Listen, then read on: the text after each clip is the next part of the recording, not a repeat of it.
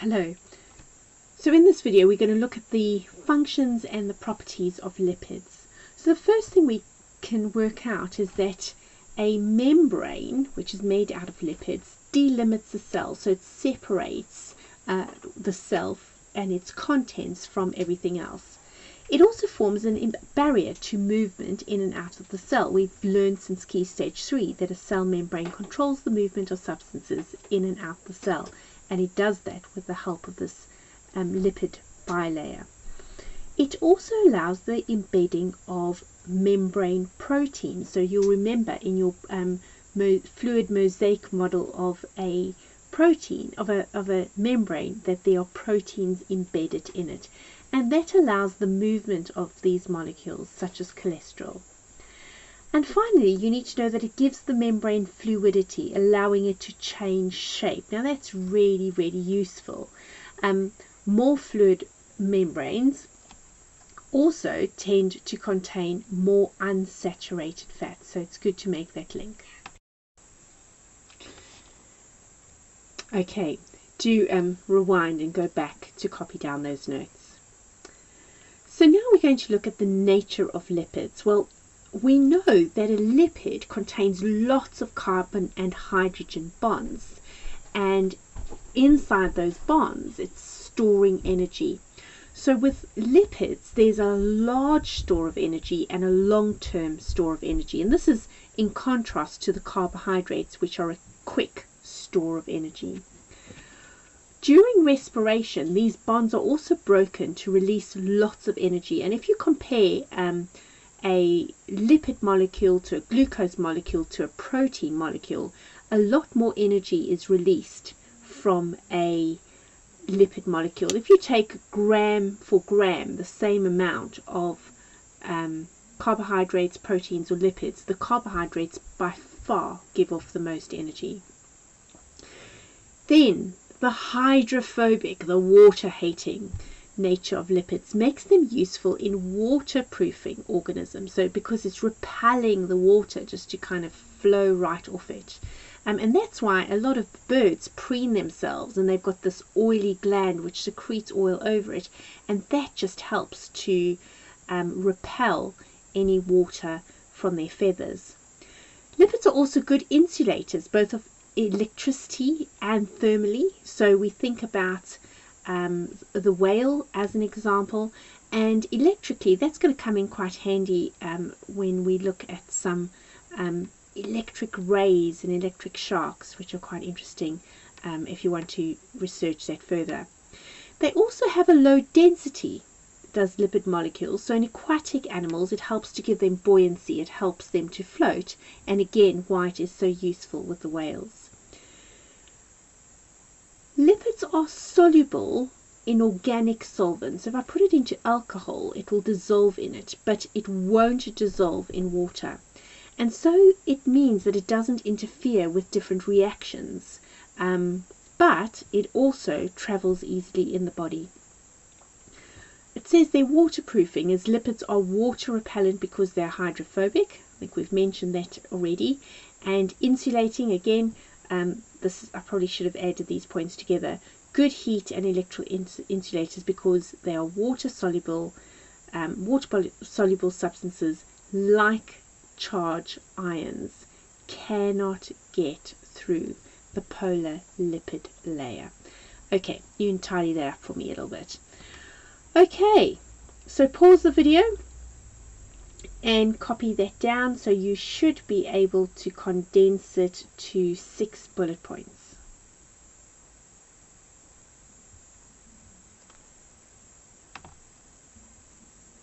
Okay, so here's a question for you to try. Molecules can be represented in different ways.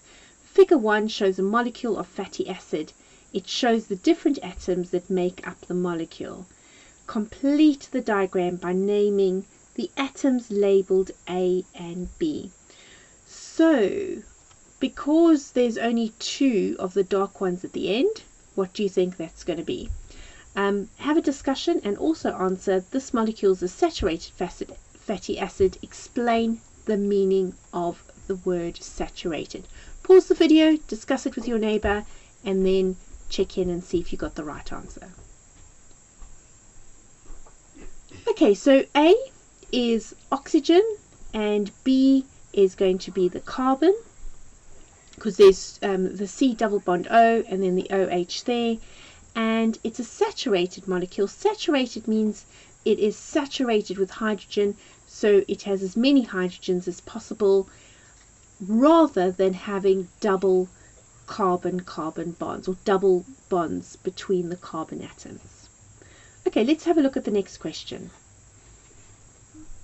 How many molecules are produced when a triglyceride molecule is completely hydrolyzed? And part 2, many large biological molecules are polymers. Explain why triglycerides are not polymers. Pause the video, have a discussion with your neighbor, and then check in and see if you get the same answer.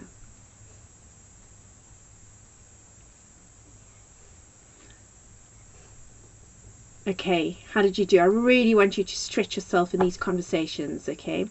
So, how many molecules are produced when a triglyceride molecule is completely hydrolyzed? Well, it's made up of the glycerol and the 3 fatty acids, so that ends up being 4 molecules in total.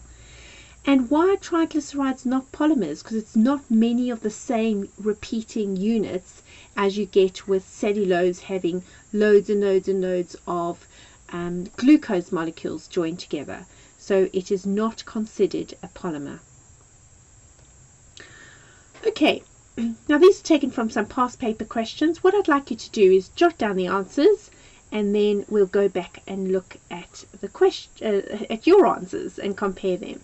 So the first question, lipoprotein lipase is a biological catalyst, and it's involved in the hydrolysis of triglycerides. So that's when you use water to break it down, which is the opposite of condensation. For each of the statements, put a cross in the box that corresponds to the correct statement.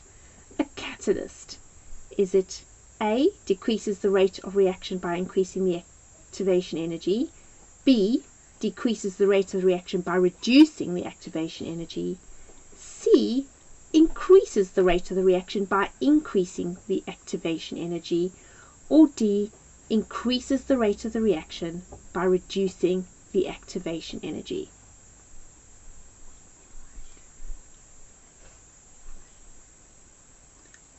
Okay, for the next question, a type of bond found in triglyceride is it A, being broken and water being formed, B, being broken and water being used, C, being formed and water being formed, or D, being formed and water being used?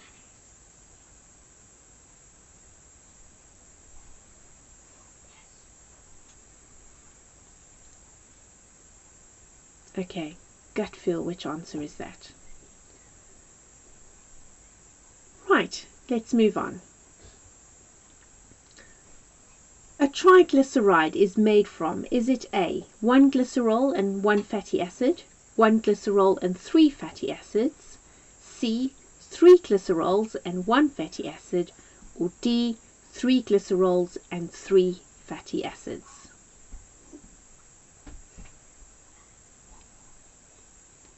And question 4, a type of bond found in a triglyceride, is it A, an ester bond, B, a glycosidic bond, C, a hydrogen bond, or D, a phosphodiester bond?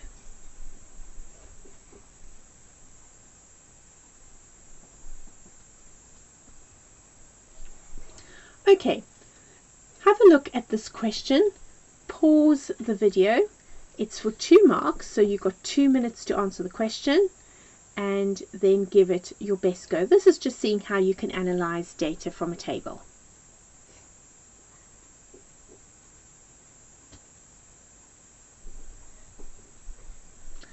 Okay, and for your final questions, as part of this question, name the type of drug that could be given to people with this mutation to reduce the risk of developing cardiovascular disease, and state 1 health risk associated with using this type of drug. So pause the video, and then we're going to purple pen our answers when you are ready. Okay, so for the first question, a catalyst increases the rate of the reaction by reducing the activation energy, and a type of bond found in a glyceride is being broken and water is being used. Bit of a clumsy question, I agree. Next one, a triglyceride is made from 1 glycerol and 3 fatty acids, and the type of bond found in a triglyceride is, of course, an ester bond.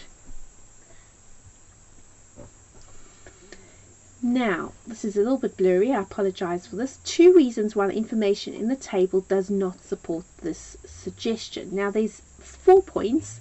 You could put any 3 of these. You could say that the total cholesterol levels in people with the mutation are not higher than the people without the mutation. So you're comparing the numbers over here. You could say that LDLs, looking at this one, LDL cholesterol levels in people with the mutation, so that's the 111, are not higher than the people without the mutation. Or, if you focused on the HDL, you could say HDL cholesterol levels in people with the mutation, so there's 49, are not lower than people without the mutation. So you can see how, while these questions do seem a little bit strange, actually all it's asking you to do is just to study this table and see what is this table trying to show you. So actually it's really easy marks. And if you actually use numbers in your answers, you could get a mark for doing that too. Right, so the last question, and this is probably from your general knowledge from GCSE, the type of drug given to people who have this issue of cholesterol issues is statins, and the health risk. Now, the health risk, look how many health risks there are. It could cause muscle pain, liver damage or failure, joint aches and pains, nausea, constipation, diarrhea, vomiting, flatulence, which is farting, loss of appetite, so any one of those, kidney damage, cataracts, diabetes, skin inflammation, respiratory problems, headaches, depression, insomnia. So gosh, that is quite something, but it's that versus having an incredibly high blood pressure and developing cardiovascular disease. So make sure you look after your blood pressure and your cholesterol levels. So once this is done, I'd like you to just remember a test from Key Stage 4. How do you test for a lipid? You mix it with some alcohol, ethanol, you allow it to settle, you decant off the clear surface layer of ethanol, and you should have an emulsion, like a solid forming in the water, and that tells you that a lipid is present. Also, if you wipe it on something like filter paper and you get that oily spot, that is another indication that a lipid is present. So if you do that with a peanut, if you're not allergic to peanuts, you'll see that oily mark that it leaves behind. So I've put homework on Show My Homework. Make sure that you update your revision cards and keep working brilliantly. Well done.